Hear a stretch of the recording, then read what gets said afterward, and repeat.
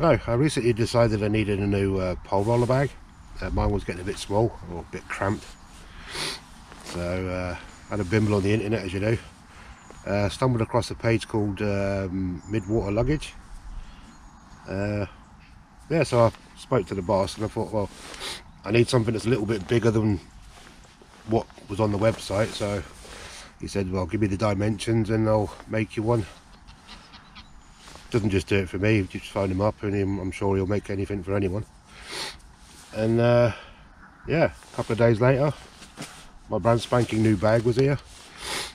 Yeah, brilliant. There's the one I've got the main compartment, which easily holds two big MAP rollers. I've got two side pockets from tripods and extra box bits and whatever. I've still got loads of room in there for other bits and pieces, like box accessories, spare rigs, you know, basic, just general stuff that you'd normally use another bag for. Yeah, I even got me feeder arms, spare towels, umbrella bits from a kit, and a box even. Brilliant, can't fault it. Yeah, I'll just turn the camera around so you can have a look. There's the main compartment. As you can see, I've got two of the big MAP rollers in there. Got a couple of spare boxes for pellets in there, pellet pump and all that. I've still got more room in there to get even more rollers in there if I need to, and get the spare legs in there for my roller.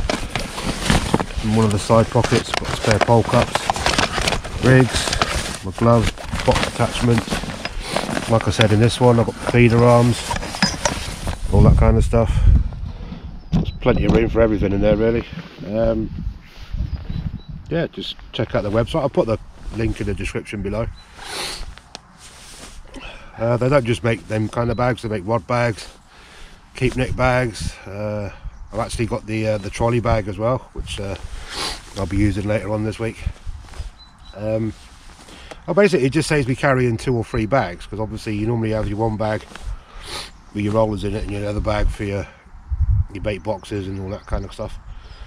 And if you're doing a school run like me and space is a bit limited, I can get it all in one bag. Simple, really.